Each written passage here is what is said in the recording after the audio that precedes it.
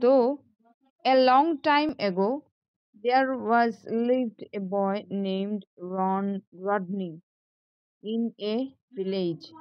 He was very happy with his family, but his happiness couldn't last for long. Rodney and his fellow villagers faced severe drought. They desperately waited for rains, but with no luck. All the crops, land, and even trees dried up. The cattle started dying. As there was no rain, the stream was drying up slowly.